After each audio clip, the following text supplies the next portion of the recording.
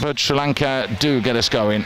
And straight away, Medora tries to get on the ball and gets things moving again. Katika, the same. She was the go-to girl against Singapore. She really did look to control and dictate play going through the middle of the park. Hong Kong still coming. The reverse shot, wow! That came out of absolutely nowhere. No one expected that. But it's found the back of the net. Tiffany Chan will be credited with the goal. There's the quality of the drag flick now.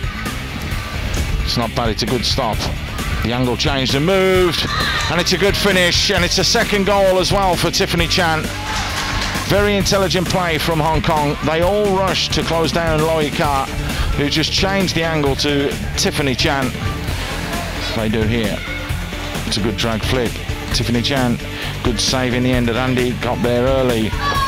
No mistake in that though. The power again from Loy Ka, more than enough for the Sri Lankans to deal with.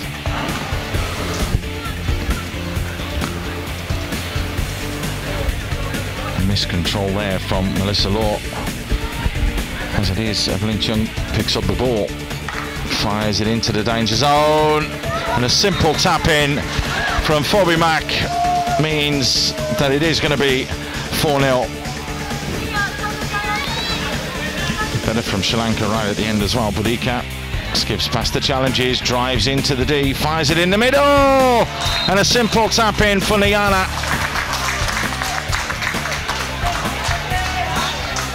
Well, if only they could have done that earlier. It'll disappoint Hong Kong that they've conceded, but they have been a little bit more clinical in the D, and with their short corners, that has been the difference between the two sides, because Sri Lanka, they haven't just come to make up the numbers here, they've come to have a go, and that's exactly what they did. However, the quality in that final quarter is what has let them down, and that is the difference between the two sides, which is why it's Hong Kong that beat Sri Lanka by 4-1.